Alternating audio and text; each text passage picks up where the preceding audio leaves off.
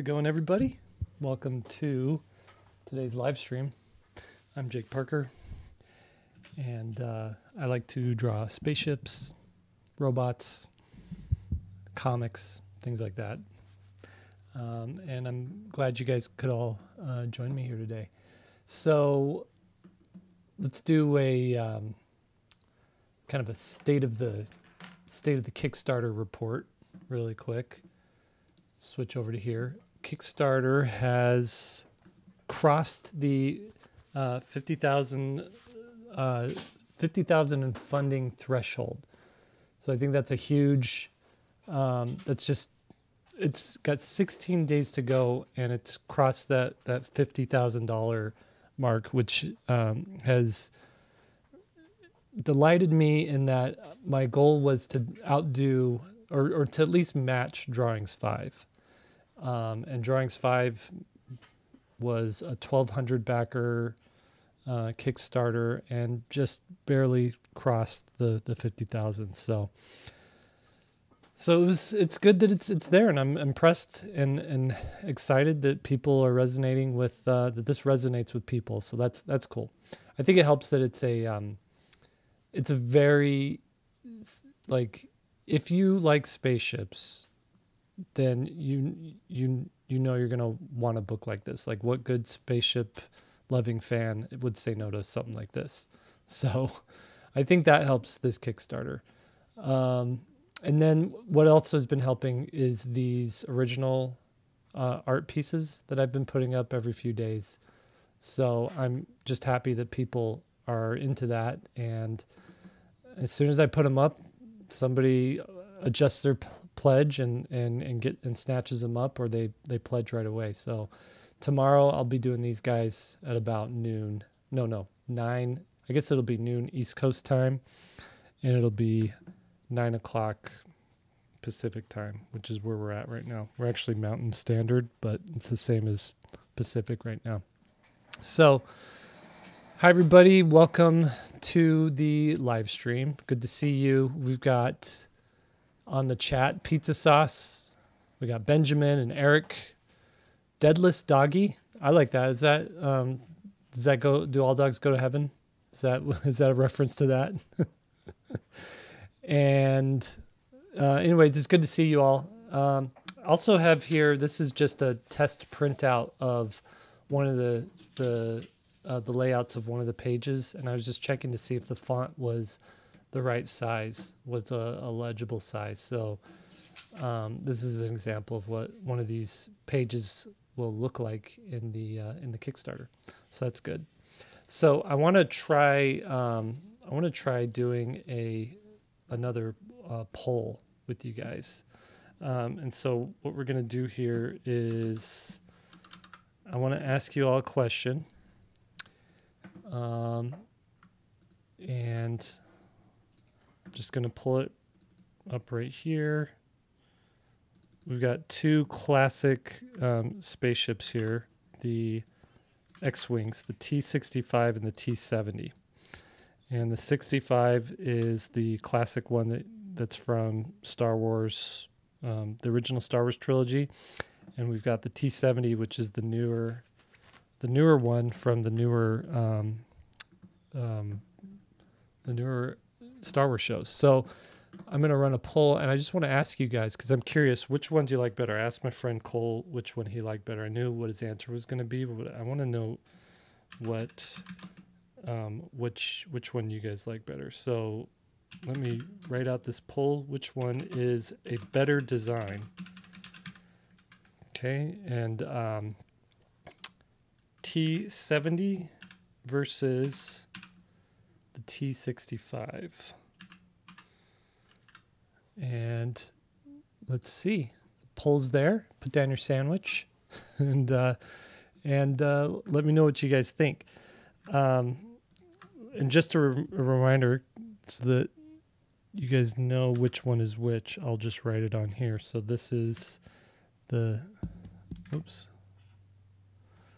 There we go, T-65, and here we have the T-70. And I will not tell you which one I like better, because I do not want to sway the votes. But I'm really curious what you guys think. I was watching the intro to episode 8, which has a lot of T70 action at the beginning. I thought that was super cool to see some of that. Which one's the old one? The old one is the T65. Got the most votes for that for sure. So it's this one. It's the one Luke flew in the original. So I'm just curious. I want to see what you guys think here. So I'm looking at the poll here. We've got 20 votes already, and I'm going to run it for about 20 more seconds.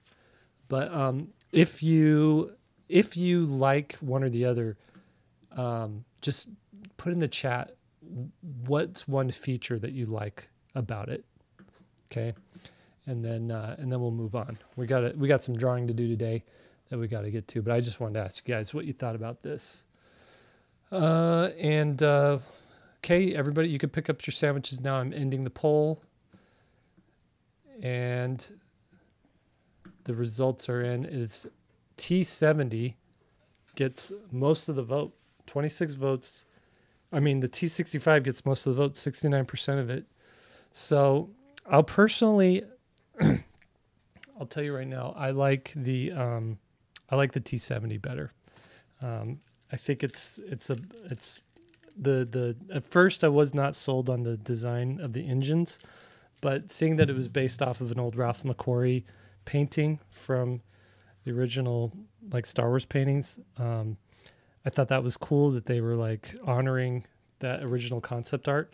But then also, I just think it's neat that the wings kind of scissor together, which is really cool. At the end of the day, though, they're both awesome. They're both iconic and they're great. So there we go. All right, what we're working on today is Avon's ship. She's the one of the bounty hunters from Redshift Renegades, and her ship's going to be in this book that I'm making. And it's not called the Raven. That's a placeholder. I actually don't have a name for her ship yet, so happy to take suggestions in there. So we're just going to put right here Avon's ship for now, and we'll come up with a name later. And I'm not sure if it should be something like named after an animal, like a cool animal, or if it The little bird. The little bird. That's cool. That's her nickname. That's not a bad idea. Allison's here. You can Hey, everybody. say hi. My microphone is very directional, so if someone's not right behind it, it's hard to hear them. But she's over here making comments if you can't hear them. Okay, so we're doing Avon ship, and I wanted to do a cutaway of it, but in order to do that, we have to do it from like a 3/4 top view. So I'm going to pull up, I'm just going to have that on my other monitor. And this was like my initial sketch that I started working on. I'm going to lighten it up and start just building in some structure here to make it a little bit more solid before we get into any sort of final line work. But what are people saying in the chat? They're just talking about the pros and cons of the different X-Wings. Benjamin wants to know what you have to do, or what they have to do to unlock the next stretch goal. Oh, okay. So the next stretch goal is, I'm just going to really quick pull up the browser again. And so the next stretch goal is a vinyl sticker. I changed the layout of it. Allison's suggestion was it should be more like the bookmarks. So so I went in and did that. $60K in funding. So it needs to raise about $10,000 more, and it's getting about 1,000 a day in funding. So if we're at 50,000 right now, 50.5, we're about 10 days away. If we can get that up to 1,500 a day, we can get it done in like 7.5 days. So about a week.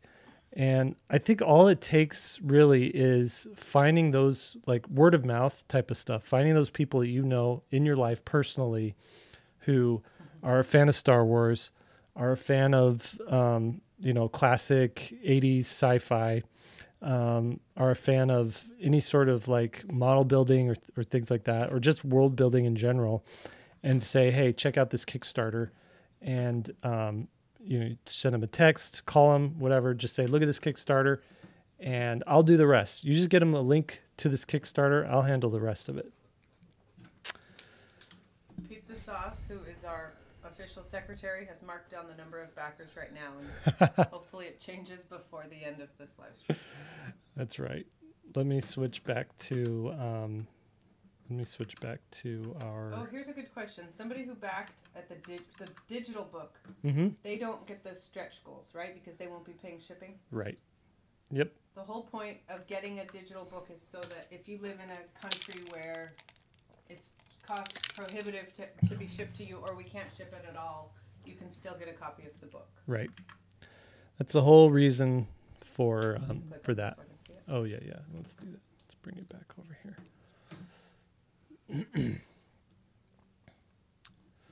Yep.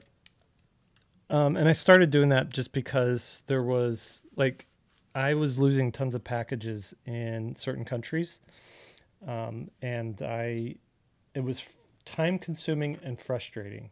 Well, and it was more expensive, for instance, to ship something to the Netherlands than to buy the thing you were buying. Right. The shipping cost more than the item. Correct.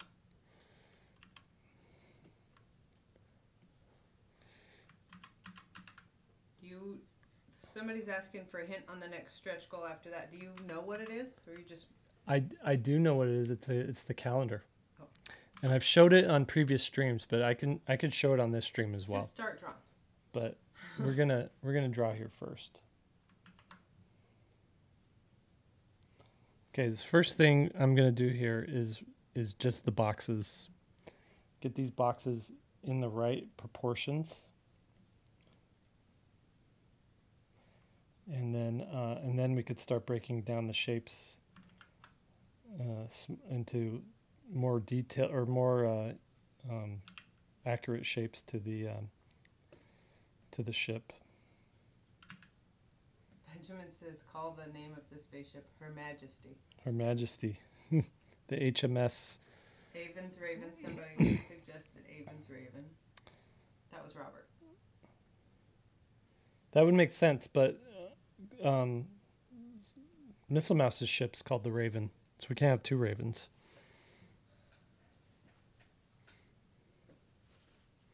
So when you're drawing a spaceship,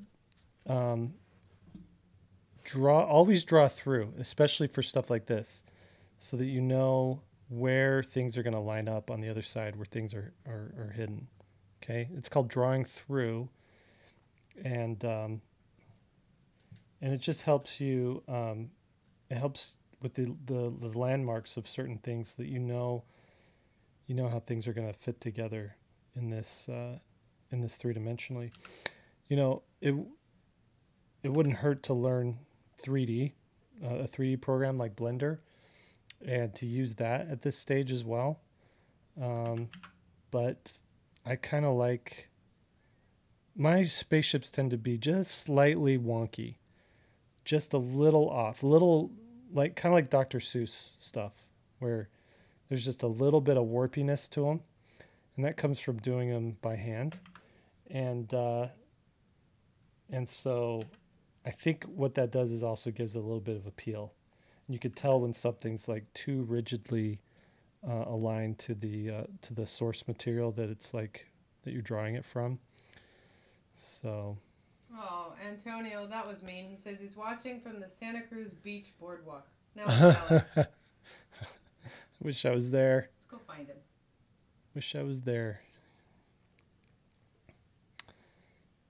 Okay, so these are our two engines. Pizza Sauce, you'll find that Jake makes up lots of new words. Warpy. That's a good one. Okay, we're going to draw this middle box here. Maybe even do it on another layer.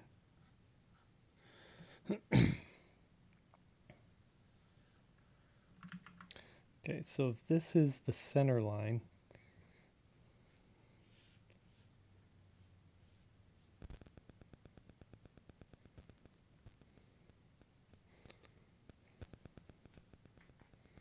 the reason I want to be very careful with the structure of this is because this is going to be a cutaway drawing, and if you are off even a little bit, it's gonna,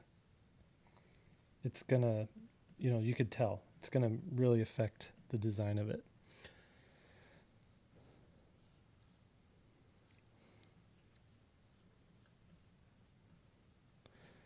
And you're building this thing just like you're building a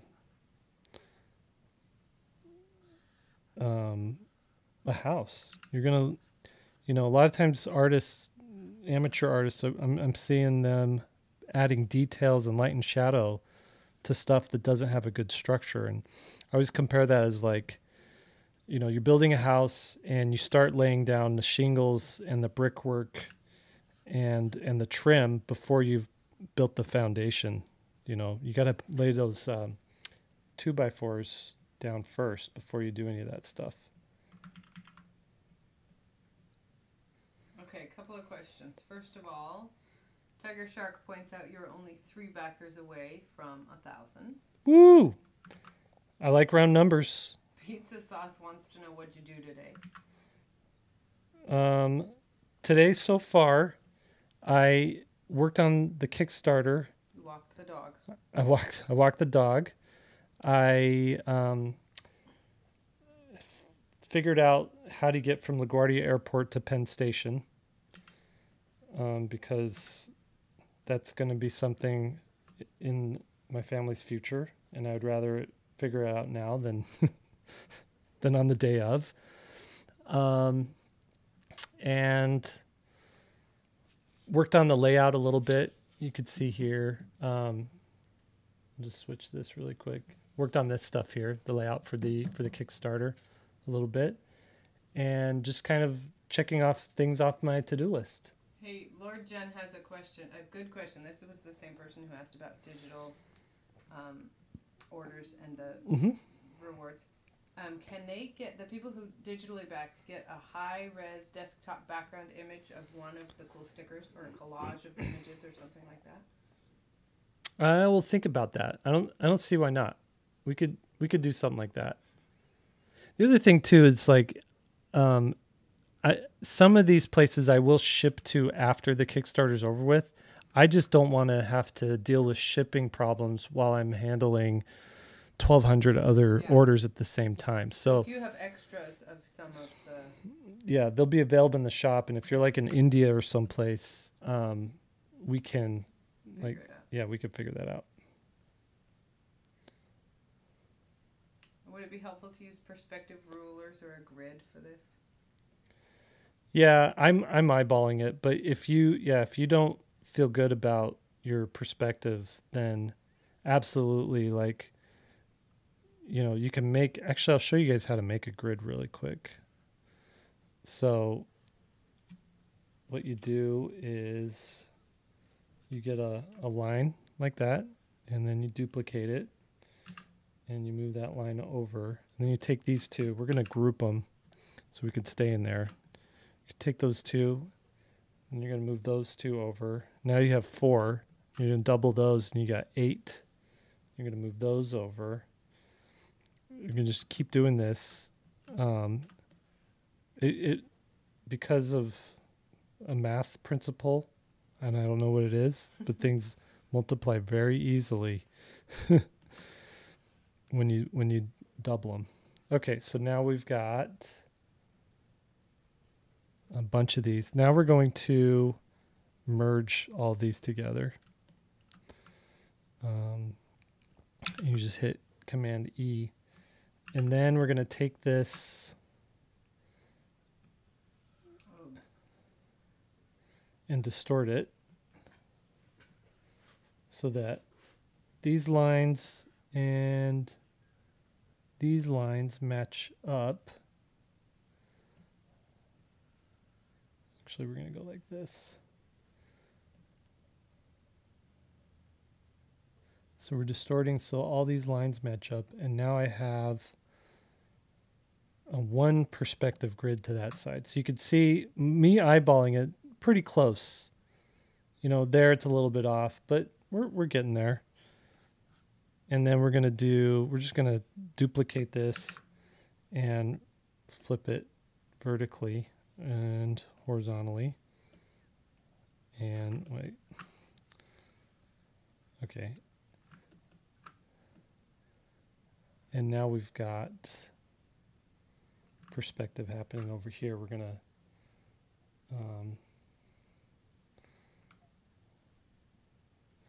we're just going to distort it as well so that these lines line up as well. Couple of questions while you're doing this. Yeah. Jared is working on his own science fiction series, Galaxy in Conflict. Wants to know, does your book include capital ships like space battleships and starfighter carriers? Yeah, there's a section on warships. And so they're going to have, and in the warship section, there's everything from like fighters to bigger capital ships. Okay. But it's not a huge section. 2 more backers to go. You're getting close. Right on. Lord Jen says the reason that he asked the question was he's from Denmark, and it's normally hard to ship larger things like books. Have you heard of an artist named Gary? How do you say that last name? Tonge? Gary No, I haven't. Okay. I haven't. I'll have to look him up. Oh, Baron Burble. Almost to 1,000 backers. Let's see if I can put it over. That's awesome. Let's see here. We're going to go to browser time. Pull it up here. 998. Let's refresh. Let's refresh really quick. Hit the refresh button. I wish we had a trumpet or something, or a mariachi band that we could hire for the 1,000. You could play a song on your nose bird whistle. There we go. 998. So we're 2 away. Unless I didn't refresh it properly. Who's the one who's checking out? Pizza Sauce is our helper? No, yeah, Pizza Sauce is our secretary. Right our on. administrative assistant. Baron Burble was the one who said that. Cool. All right, so going back to these perspective lines, I want to point out, you draw your basic cube first. You draw that first, so you know where you want to be, and then you do the lines to match it up, so you can line everything else up. And I think that's your key, your ticket to doing good perspective. So now I can go in here and see, okay, this line needs to be more like that.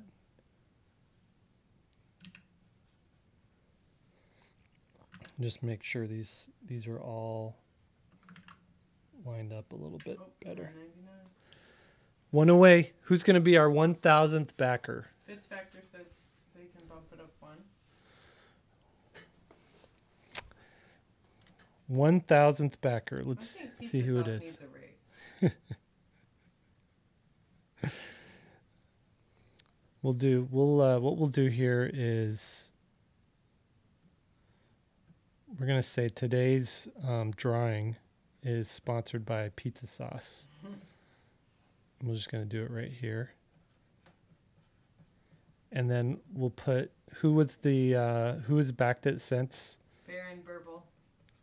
Baron. We'll put a star next to Pizza Sauce for doing work. Baron gets a star.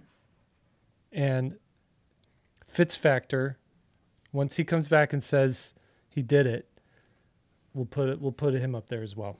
And this is not bad like at school. This is good. This is You made your name on the board a lot. Right. Every once in a while.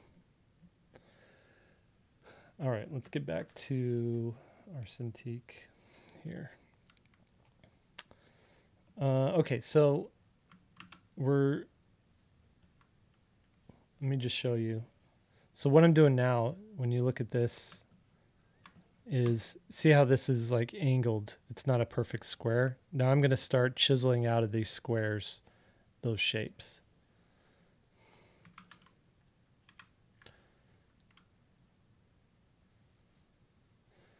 Okay. So the center of this ship is going to be about right there like that. And let me put on my grid again. I appreciate someone suggesting the grid thing. I like to eyeball things, but you're making this drawing better by suggesting that. And you know what we're going to do here? We're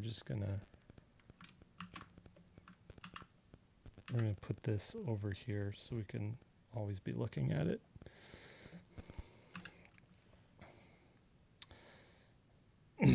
Okay, so the center portion probably goes like that, and then we've got a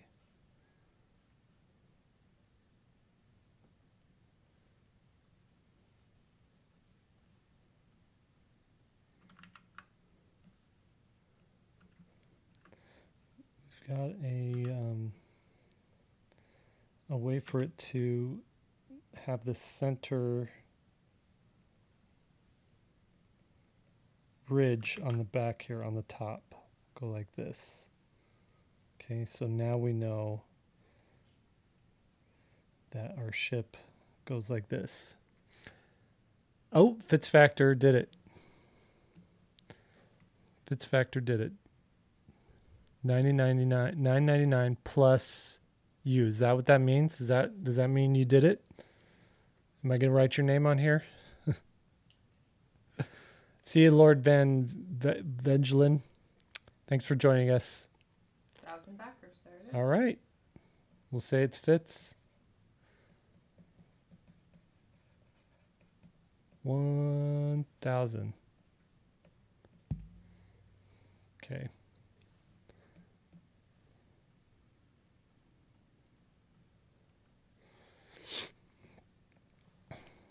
And then we're going to go back here, and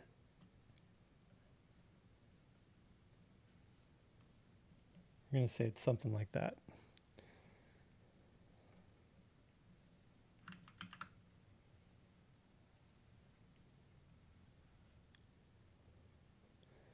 Now that you could see here, it kind of turns in right there. So we're going to add that up here and have it get a little narrow right there like this.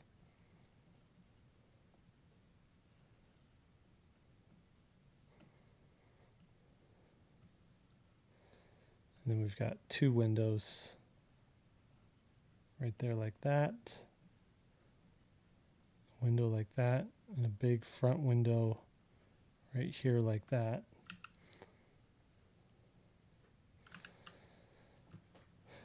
Benjamin said he took one of your early sketches from 2 streams ago. Mm-hmm. Just finished turning it into a finished project. It was pretty cool, so he posted it on the Discord under the It's Finished section. Oh, cool. We'll have to pull that up a little bit later. Okay, so now we're going to figure out this engine part right here.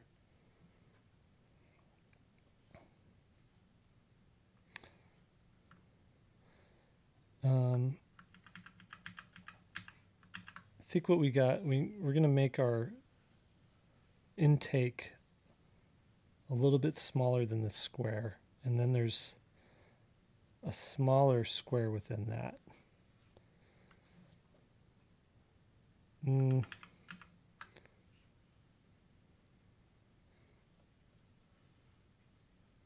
There we go.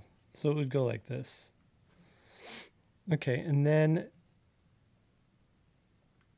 this part is going to come up here like that, and then kind of trail down a little bit like that.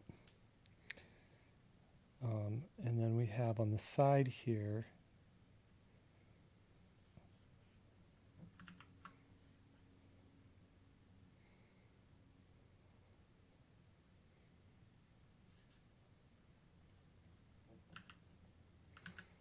it's going to be like this. Well, you know what? I think this comes out even further. I think we need to come in more. There we go.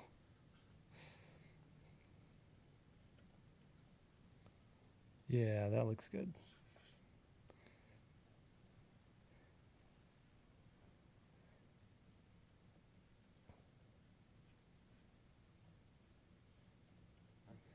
And then there's going to be like a bigger piece right there. And then this bottom part comes up like that. And this part kind of goes like that. So we're going to need to have it do something like that. I think that's good, which means this fin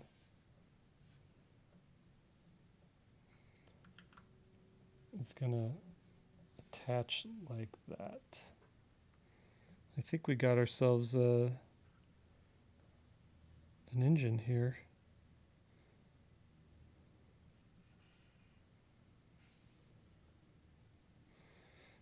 And then a smaller, thinner wing on the back here, like that. I'm not worried about panels right now. I'm just worried about volume. Oh, it's on the same layer. Okay, so what you do is you just cut it, and then you go to Edit, Paste Special, and it'll paste it right in place there.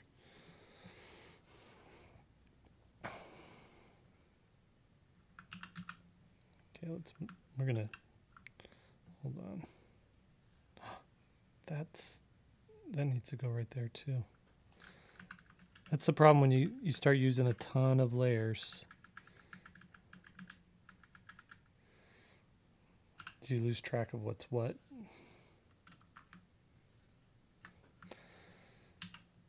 Okay, just gonna paste that in place. There we go. And we'll combine those layers, bring it down here. We'll turn off our grid. And we're gonna make this thing smaller so it's not taking up so much real estate there. Okay, I think we've got ourselves a pretty good structure. We're just going to work on this side here, and then we could start like cutting it apart.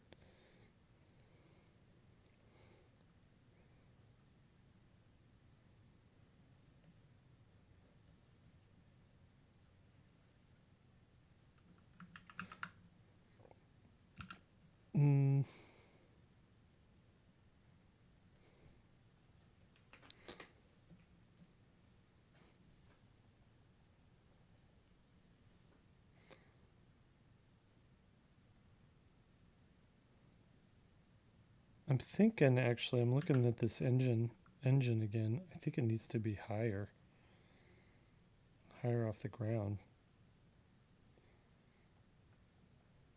Maybe not. Maybe it just needs to be a taller engine.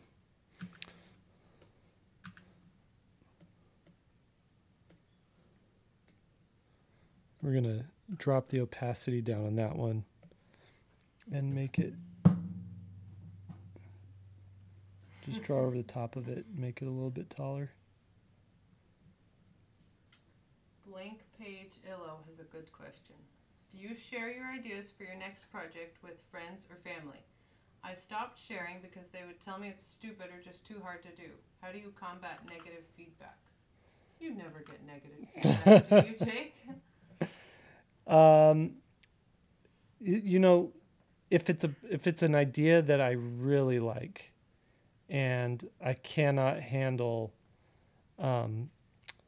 negative feedback right away, I will choose who I share it with first. And I know I'll send it to a friend who will just be like, yeah, what, you know, that's cool. See where you can go with that. Once I feel more confident about it, then I'll share it for like real feedback, and I want to hear what people are, you know, are actually friends and family actually think about it. And but you know, you have to do what's best for you and your like headspace to create stuff. But then you also don't want to like trick yourself into working something that really isn't viable. So you have to find that balance between the things. One thing though is like my mom, bless her heart, just liked anything that I made, anything and everything. And you could do no wrong. I could do no wrong in her eyes. Bless her heart. And Jake was her absolute favorite. And so I stopped showing her my work for critiques because I knew she was going to like it, whether it was bad or not. And I would still show her stuff that I worked on, but I wouldn't, you know, take it for like a full critique, if that makes sense.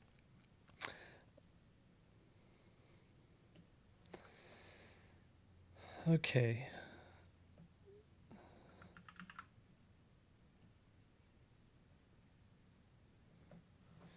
All right, now we're going to just go in here and add some landing gear.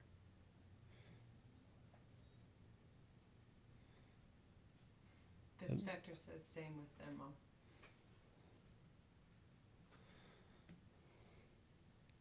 I mean, you should have a mom that like, you should have someone who's like just a fan, right? Like a person in your life who you know just supports you regardless. But then you also have to have people in your life who are going to not like BS you and tell you to succeed. Yeah. And tell you when you're off the mark or whatnot. Allison's, she's going to give me like what she really thinks, which is super helpful. Well, because my livelihood depends on it just as much as yours does. Right.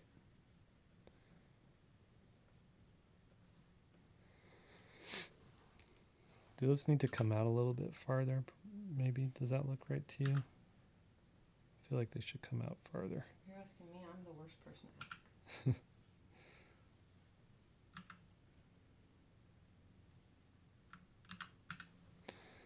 And then we're going to draw the door open right here. Well, we're going to draw the door. Maybe we won't draw it open, but we'll draw that. It's got a little vent right there. Okay, I think this is pretty good. Hopefully. It says, yeah, I'm not upset. It's just not helpful for improvement. It's uplifting though. Yeah. They, you know, I saw this video recently. It was posted over on the JP Discord, JP Central Discord. And they said it's the, what's the word? It starts with a P. When someone's in close to you, the proximity. That's right. It's the proximity principle in growing and learning, and the proximity principle. Whoever came up with it, I forget the guy who came up with it, said there's 5 people you need to have within your proximity in order for you to find success. And the 5 people are one. They called them by different names, but the professor is one. This type of person doesn't have to be an actual professor, but what this person does, the professor, is they are your knowledge base. They know everything there is to know about the thing that you're trying to learn. This person just has a good fundamental groundwork understanding of the thing. So if it's art, they know all the fundamentals of art. Okay. The second person to have within proximity is the professional. So this is a person who puts all of that knowledge into practice currently, right? So they know what's going on in the world of the thing that you're learning as it applies to like actual practice. The third person you need in your proximity is your peers, and these are people who are like doing the same thing you're doing. They're learning from you, you're learning from them, and usually like your peers are going to be finding new solutions to problems or figuring out ways to tackle new things. Like a lot of times your peers are the cutting edge of things, right? Because you're bringing this new understanding to the stuff that you're learning. And a lot of times these peers are going to be people you know for the rest of your life. I'm talking about college, like college age. You guys are going to be around each other. You're going to be giving each other, passing on jobs and handing each other jobs, stuff like that. And then the third or the fourth person you need within your proximity is who's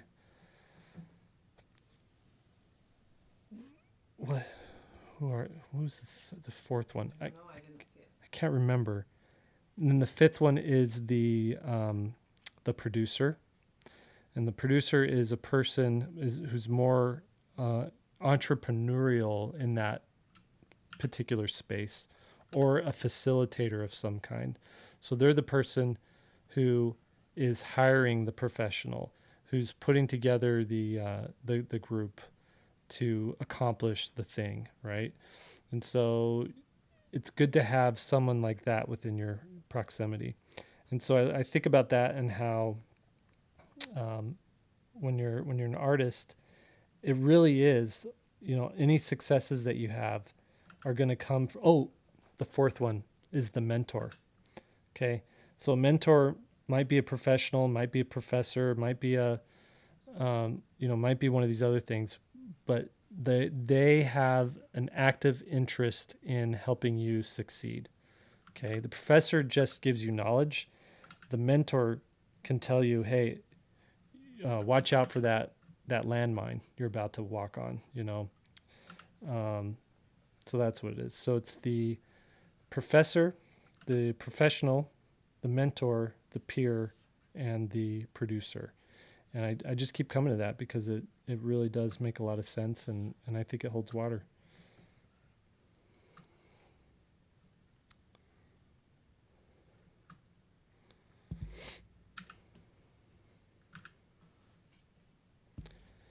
Your peers are also going to be like champions for your work. They're going to be there to like, when you got to complain about stuff or when you have success, they're going to be happy for you, and you're going to support them and be happy on their successes and stuff like that. You got to have those types of people in your circle.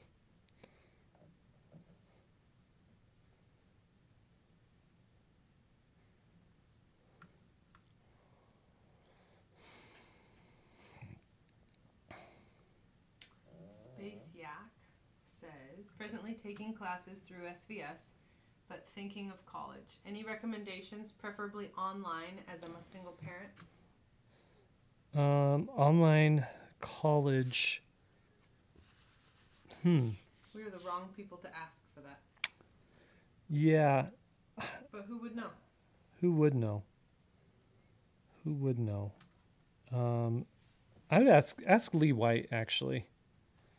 Go ask Lee White. He knows, or Will Terry. But I think, I feel like Lee's a little bit more dialed in to just in some of the people that he personally knows about who's doing college, who's teaching good online, like remote college learning type of stuff. SVS is really good as a supplement, but I think where SVS sometimes lacks is finding that peer group that you can work with.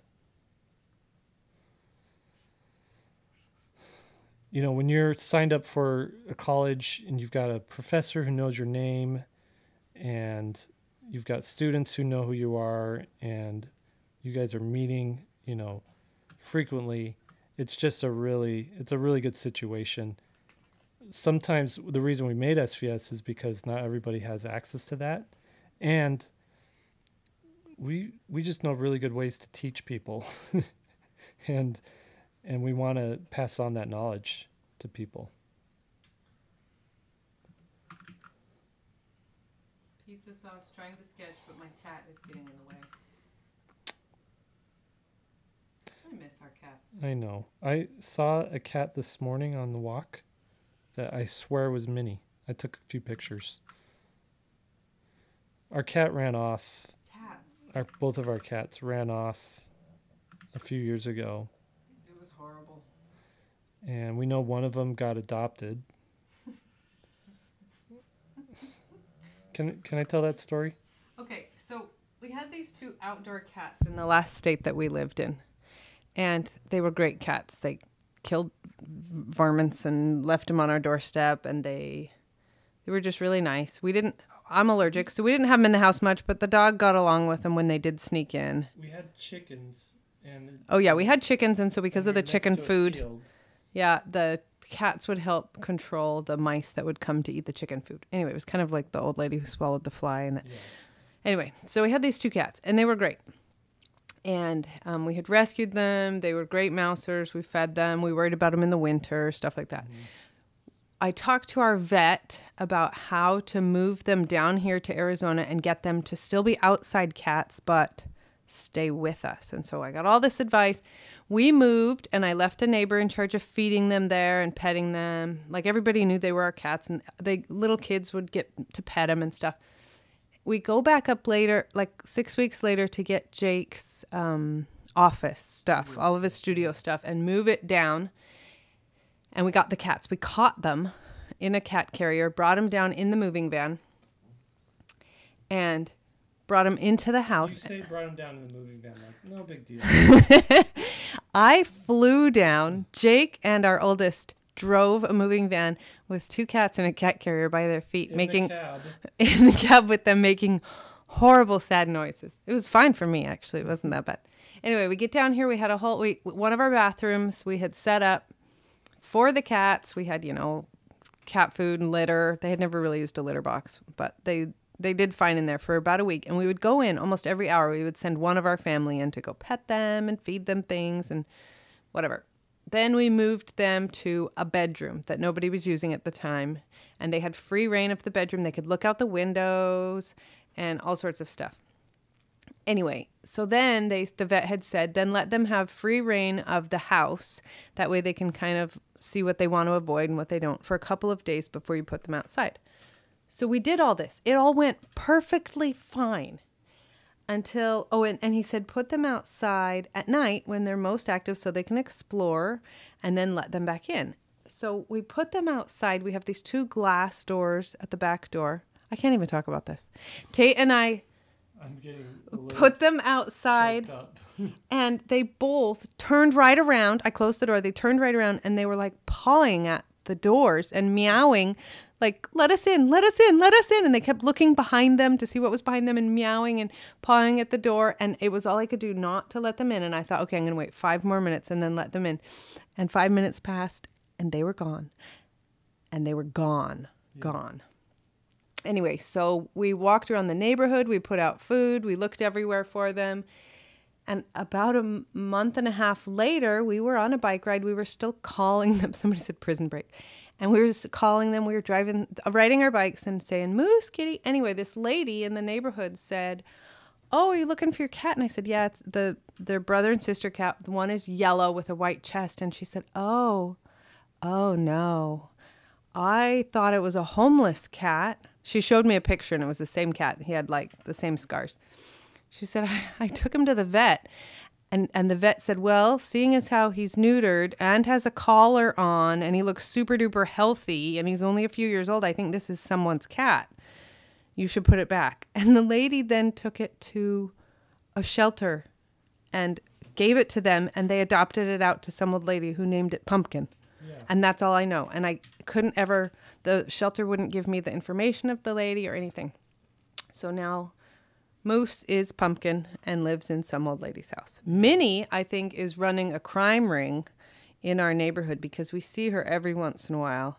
She'll sort of come toward us and then she's like, no, she remembers what we did to her and then she leaves. She won't let us come near her, but we've seen her several times in the last 3 years.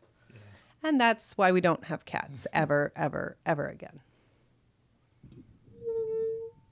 Those poor cats.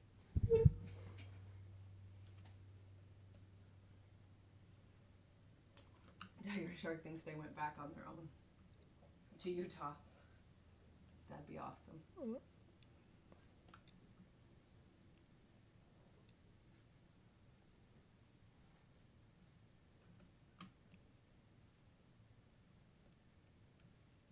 So I guess what's the lesson from that story? Don't move.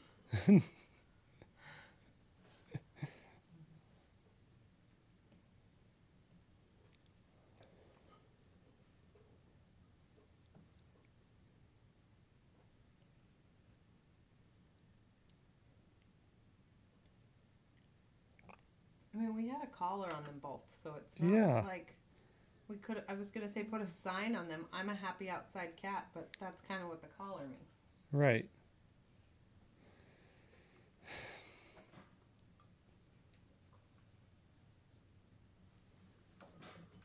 And now we have some cat sneaking in our garage every night and getting into the bucket of dog food and eating it and leaving little bits of cat fur behind. And I'm hoping it's Minnie. We should get an animal cam. Just see who's sneaking into the garage. Watch, it's a raccoon. You should do a comic about that story, Liesl says.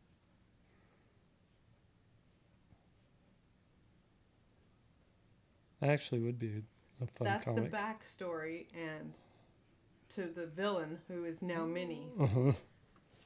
And her brother Moose, who is now Pumpkin, becomes the good guy, and they end up meeting and fighting again one day. Yeah. Oh, I'm sorry. Benjamin's cat, the one on his profile picture, just died a few weeks ago. Her name was Nacho. No, that's a cute name. How old was Nacho? It's not your business. That was funny. I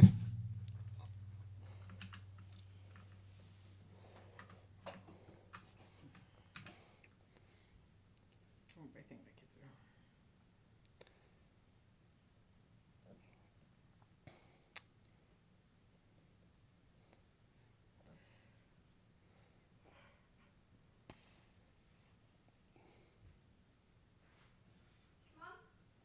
are. They are home.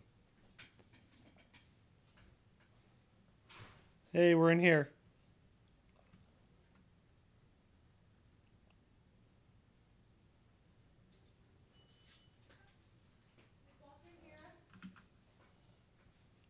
Oh, his cat was only 3 years old. Oh, too young.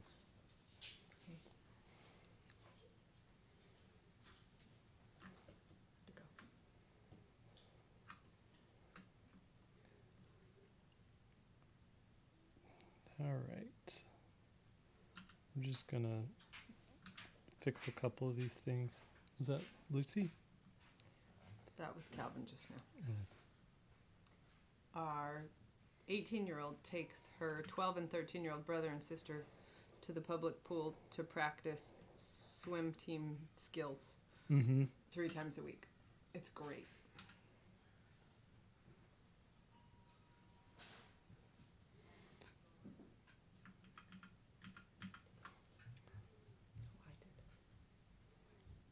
I'm a little concerned about the back here. That it doesn't look dynamic enough. We're talking about Moose and Minnie. Dad's going to do a comic. Minnie's the bad guy who became a mob boss in the neighborhood. Oh, totally. And Moose is the good guy. Benjamin says Minnie's a villain haunted by her past and now leads a gang, but she still feels a pull to her owners. Yeah, her long-lost brother is now a distinguished gentleman. I have no doubt Minnie would eat us if we died.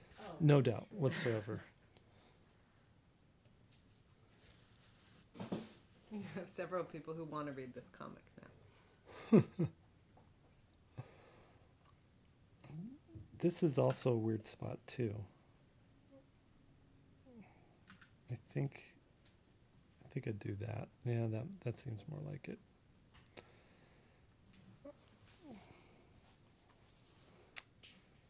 And I'm wondering if it needs to be just more narrow at the top.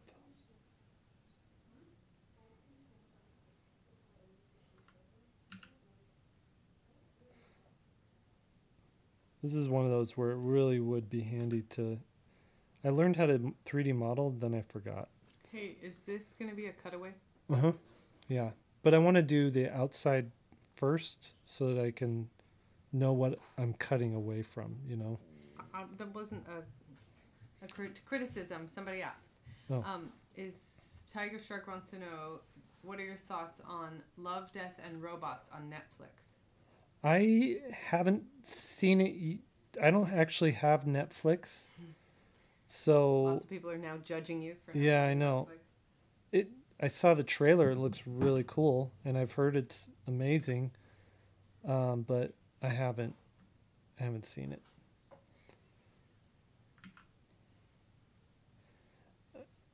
I've like all of my time these days is I'm not a good example, maybe not the best example right now of work-life balance. So all of my time is going to making this book and making sure it like... But you go through like seasons because you're self-employed. Yeah, that's true. That's true. Usually you go with us to my grandmother's house every summer for like 3 weeks and don't work the whole time. Right. Yeah, I guess you're right. Like some years there's a lot more work, some years there's a lot less. And when you have the work available, you do it so that you can take a break. That's right.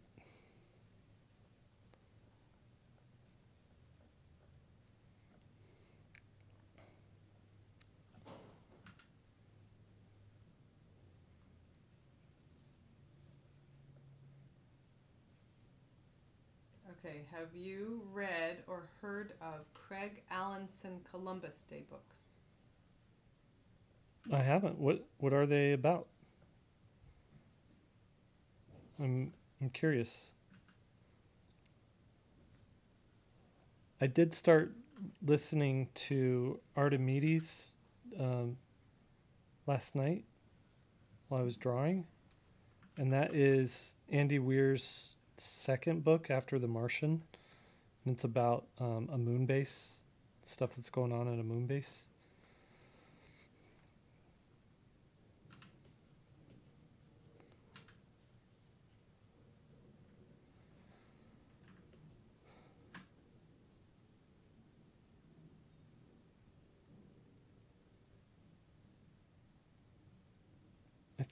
I think this is good. This is good. We'll draw a shadow underneath it.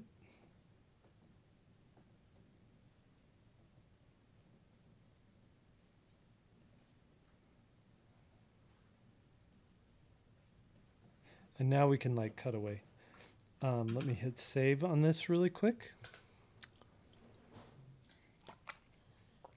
What was the name of that new pizza shop that Craig told us about?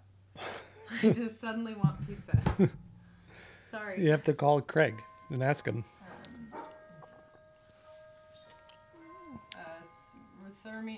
Ruthermani said, just watched the Mitchells versus Machines last week for the first time. Somebody likes the slight bend on the roof of the spaceship.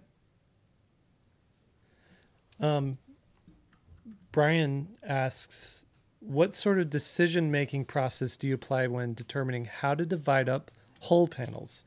Is it just a negative space consideration or something else? That's actually a good question. I want to say it has a lot to do with, I think, applying, again, the 70-30 rule. 70-30. And although it's kind of even in places there, yeah, you're asking me a question that I haven't really thought about a full answer for that yet. Because I do a lot of gut stuff, but I'm trying to check what my gut says. You want panels lines that define the shape of it vertically, and then also lines that define the shape on the z-axis. So we've got the x-axis, the y-axis, the z-axis, and you just want lines that kind of accentuate those to help them feel more 3D. So anything that you can do to show, like, this is how this shape looks in 3D, and this is how we're wrapping it around. It's going to help. It's going to help make it seem a little more realistic, I think.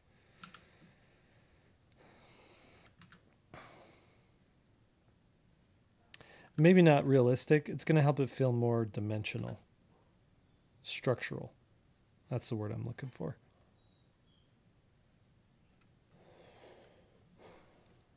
All right. Does this look right?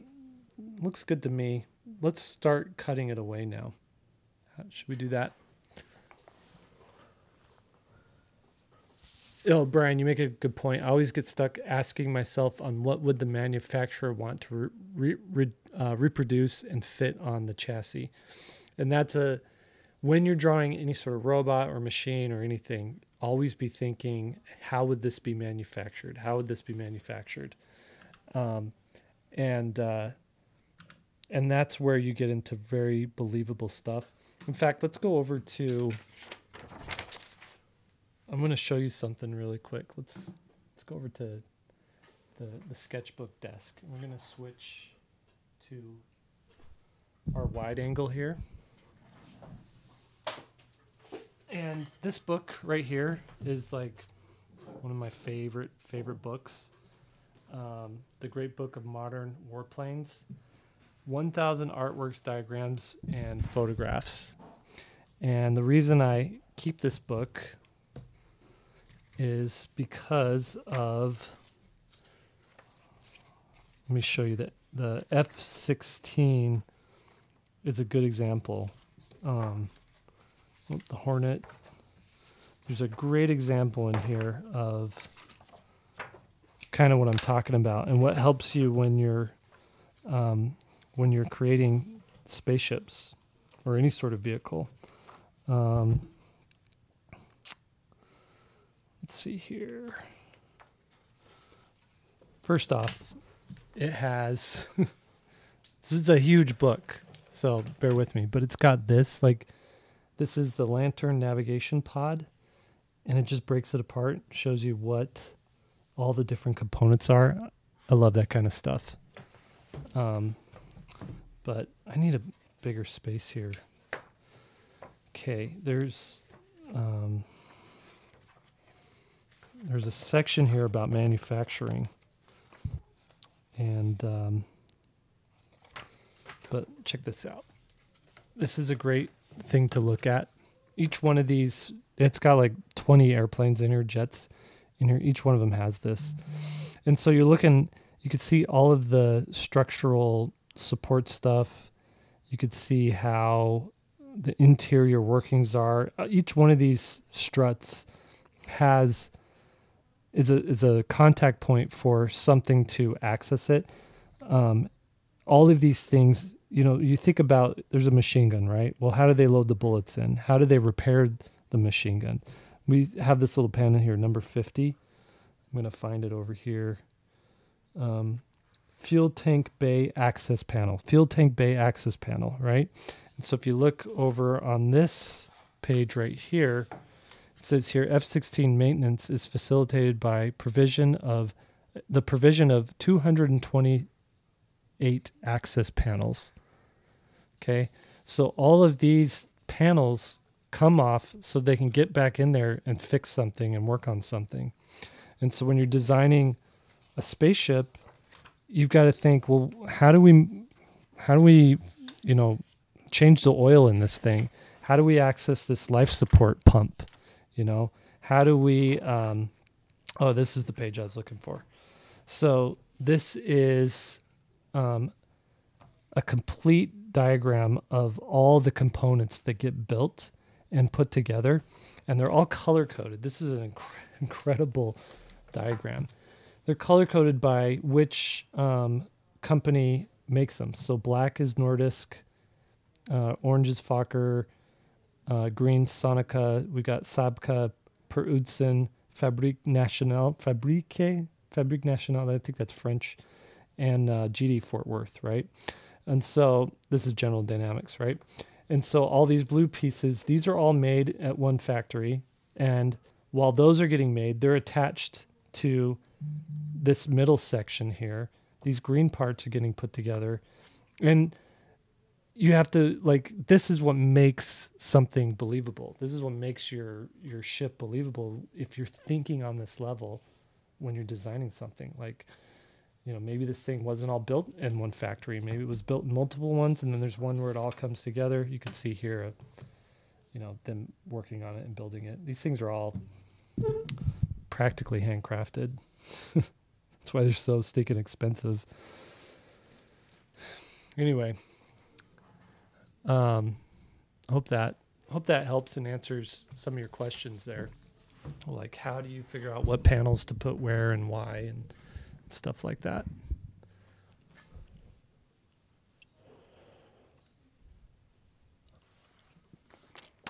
Pilferpup Draws asks if I've seen Top Gun yet. No, I haven't seen Top Gun yet. I haven't been to the movies yet this summer.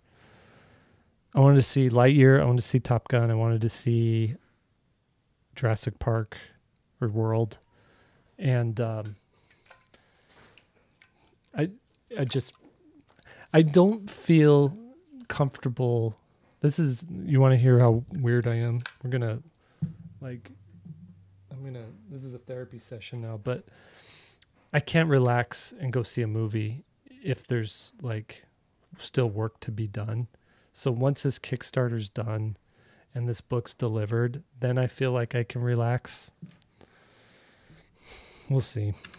You know, there's some days or some weeks or years where I'm like, oh, screw it, I'm just going to relax all the time.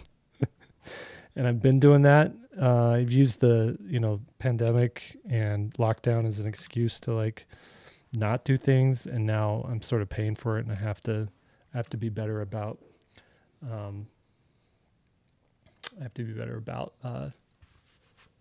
working on stuff and getting stuff finished.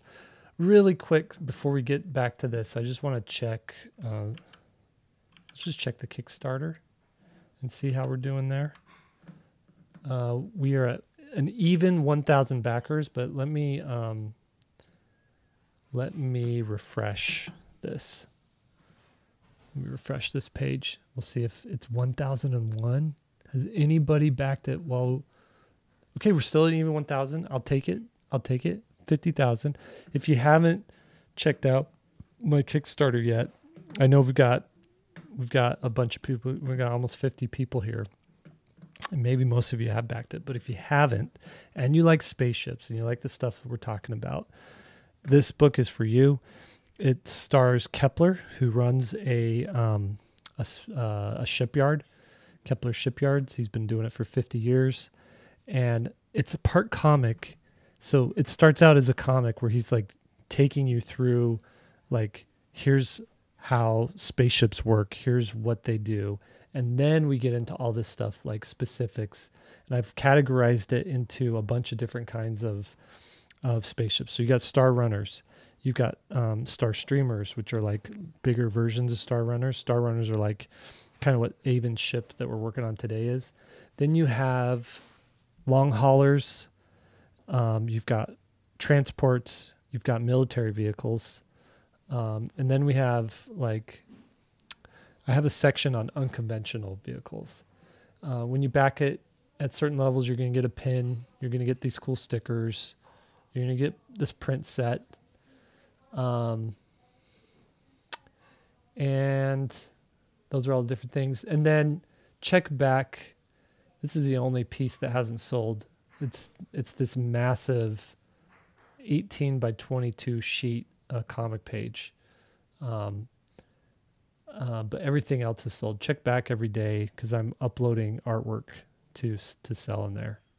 And then when we hit our stretch goal of 60,000, which should happen next Wednesday if everything goes right.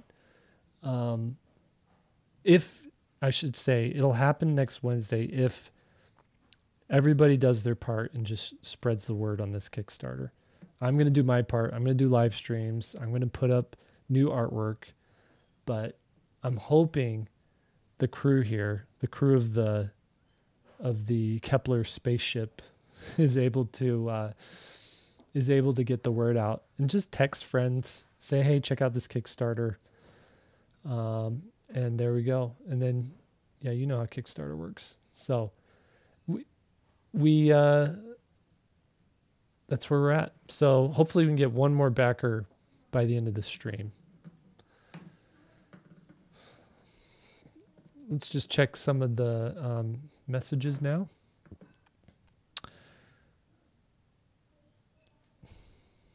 Pilfer Pup says, well, seen it or not, you're doing a great job at art and life. I appreciate that.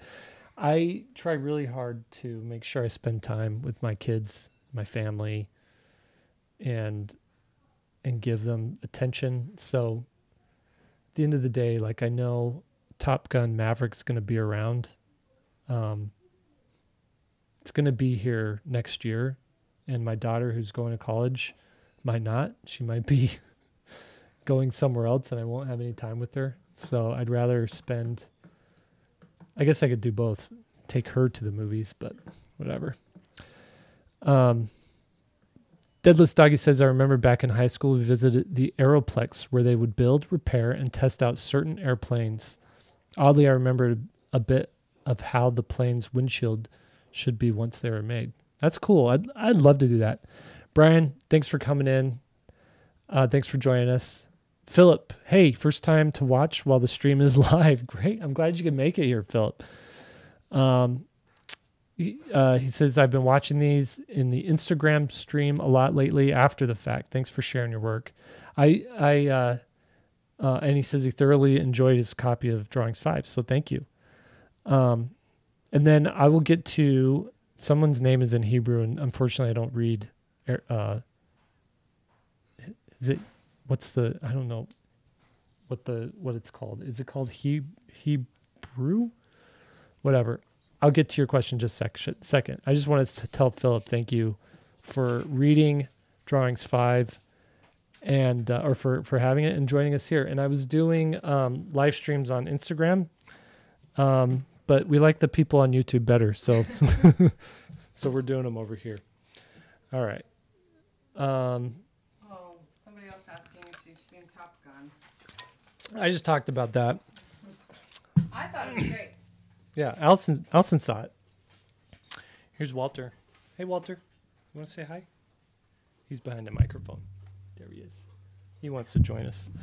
Okay, let's start cutting this thing apart. And I think we're going to just do it for another 15 minutes, and we'll call that good. But we're going to cut this apart. First, we'll do this and drop down that opacity. And then I'm just going to switch pen colors here. And what we're going to do is cut it right down the middle.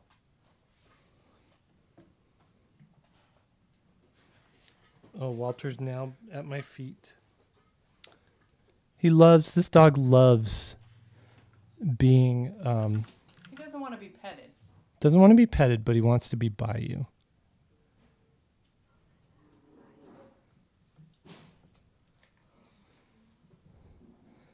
Okay, we're cutting it right down the middle here. And we're going to switch to this pen so we really can get an idea of the line that we're making.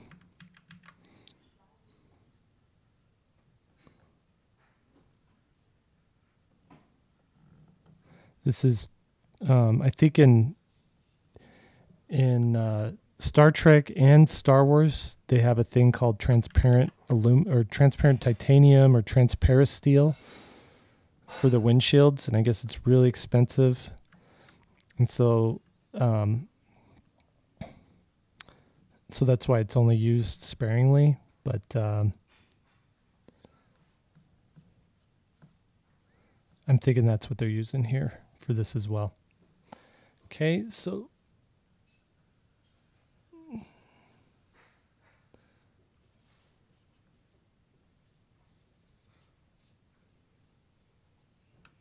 we're going to do like that. We're also going to cut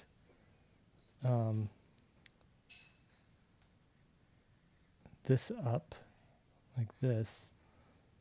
We're going to cut this engine in half as well.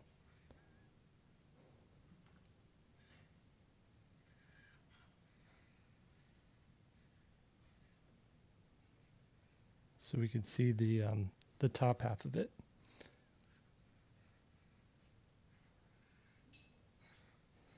So let me switch back to this.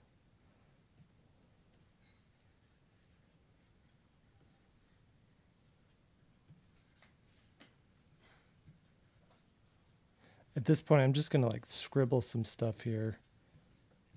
Placeholder stuff, right?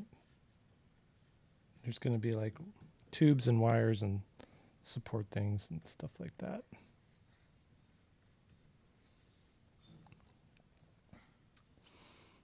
And then there's all kinds of like junk that's going to go in here. It's all placeholder. And then there's going to be a whole section, a whole slew of like life support and stuff back here like that. The reason I drew the outside first is because there's going to be pieces that attach the outside. So there's a vent right there. So I want to make sure I have some sort of thing that attaches to that vent.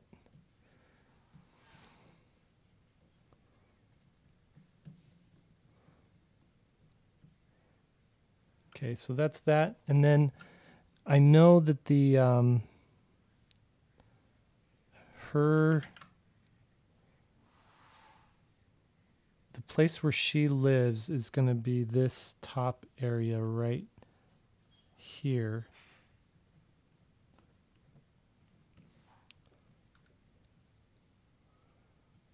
Okay, so we're going to have that, but then there's going to be a little hatch back here where she goes down to the bottom. So to enter this thing, you come in through the door.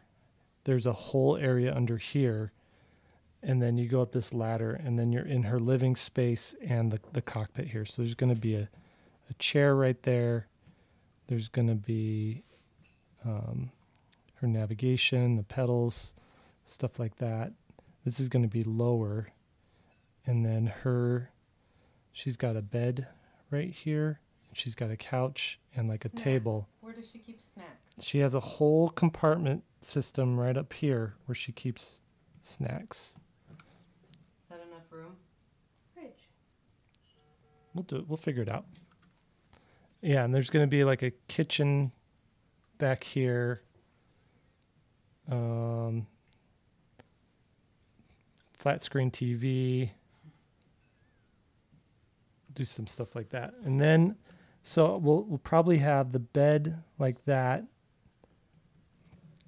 And then we're going to carve out the bottom here. So, Benjamin says he's turning another of your old sketches from the previous stream, doing letter F, the circular one. Oh, cool.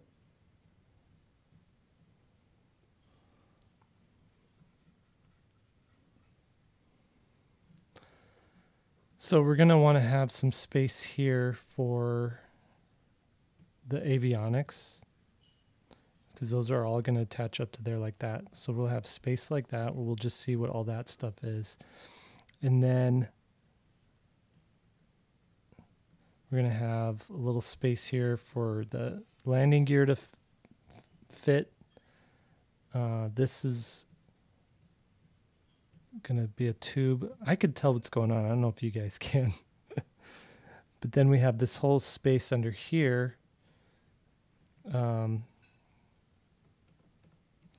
Where she can store stuff and carry things, and maybe there's seats. We probably need to fit in like a little commode or something and a sink. I don't think she needs a flat screen TV. She'll have a tablet or something. Yeah, she won't have a flat screen. We'll do something else there. And then here there's going to be the ladder. And there's more storage and stuff like that.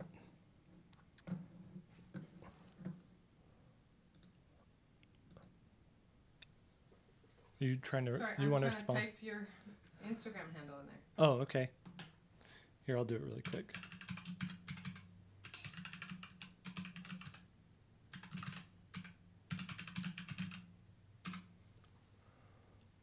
Did I spell it right? I don't know. Okay. It's just Jake Parker on Instagram. Pilferpup says, do you visualize characters like that too? Like their guts? Not usually. I mean, muscle structure, bone structure, but yeah. I mean, if you know how muscles and bones work, then you're thinking about that as you're drawing. You know, if you're drawing a character who's flexing versus relaxed, you're gonna understand that the shape of the muscle changes depending on what they're doing. What? Oh. Okay, so now that I got a good idea here of what's gonna be underneath everything. We're going to do the interior guts of that as well. We'll keep this just how it is. So now I've got this, then I can go in and... You need to throw some funny things in there too. Like you put chickens in space. Mm-hmm. What's his name? Skull Chaser? Yeah, in his ship he had a secret chicken level. Yeah. You got to think of something. You don't have to do it now. I know. Yeah, you're right. You're right.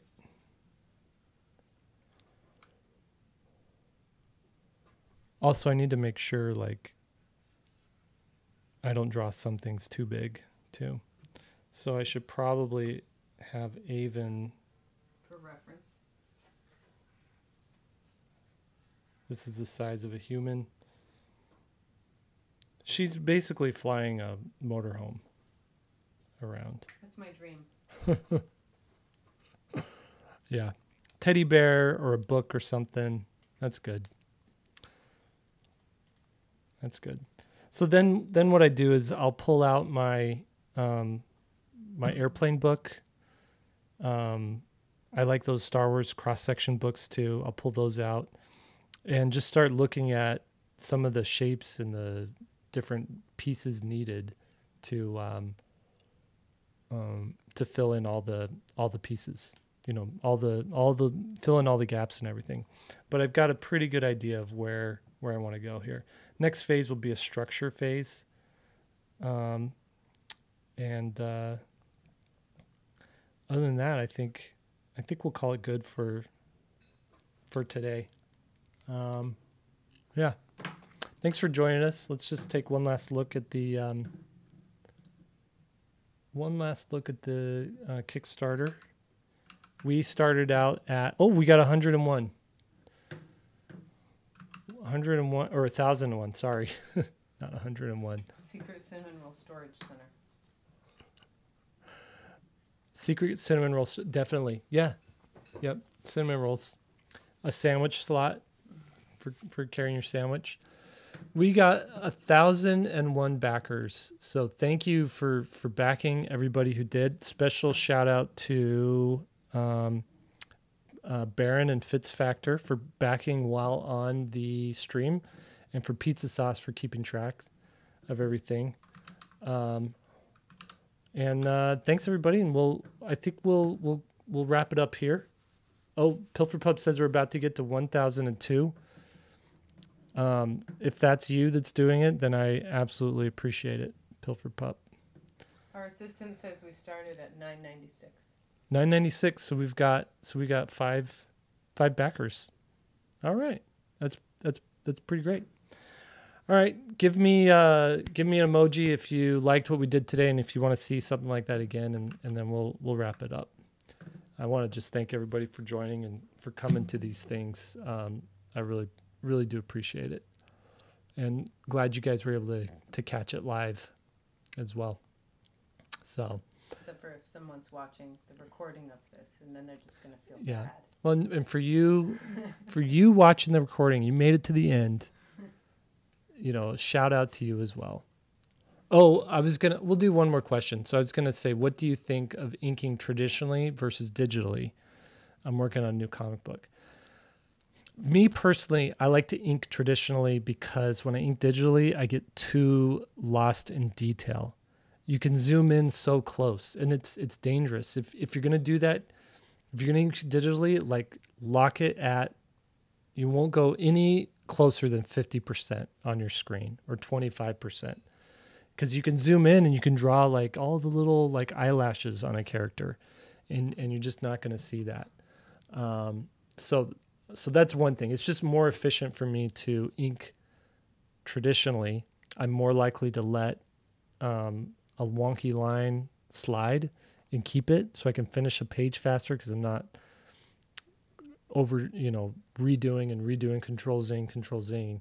And then I think the last benefit is I like to sell my original art, and so it's just another revenue stream. Is I have an inked page that I can sell, and if you're gonna, show your work at table at cons, or you've got an Etsy shop, or you've got an online shop or something like that, and you throw original art up there, it's just another way to make money. So I would look at it like that. I'm seeing a lot of emojis. You guys liked what we did today. Thank you. Thank you very much. Again, you guys are great, and we're gonna call it good for today. Bye, everybody.